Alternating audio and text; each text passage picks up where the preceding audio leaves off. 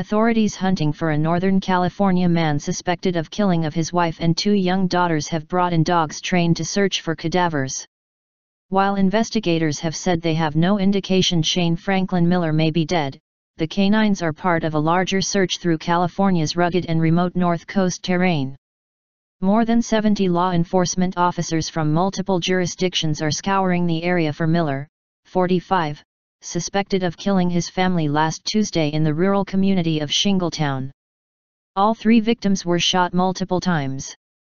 Investigators found Miller's abandoned pickup truck the next day near Petrolia, about 200 miles west of the home that Miller shared with his wife, Sandy, 34, and daughters, Shelby, 8, and Shasta, 5.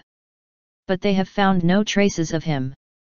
"We're going up and down the area trying to figure out where he may have disappeared to," Humboldt County Sheriff's Light Wayne Hansen said Monday.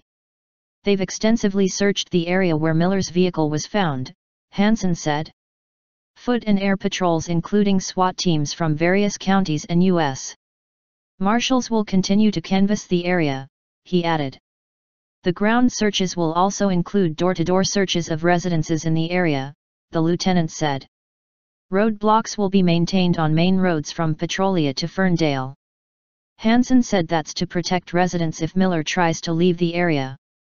Meanwhile, about 100 people attended a community meeting on Sunday. Lieutenants from Humboldt and Shasta counties told the audience that an old acquaintance positively identified Miller as arriving in the area on Wednesday in the truck that was later found abandoned, Hansen said. The longtime acquaintance told officers that Miller did not appear to be angry or hostile. Also during the meeting, Hansen said officials confirmed that a note written by Miller was found in the abandoned truck. Hansen could not provide further details on the contents of the note, but said if any of Miller's family members were mentioned, they would have been immediately notified by the authorities. As schools reopened on Monday, authorities are asking people to be cautious in their daily activities and to lock their doors at night. "Right now, we're residents to remain on alert and not to investigate anything themselves," Hansen said. "That's what we're here for."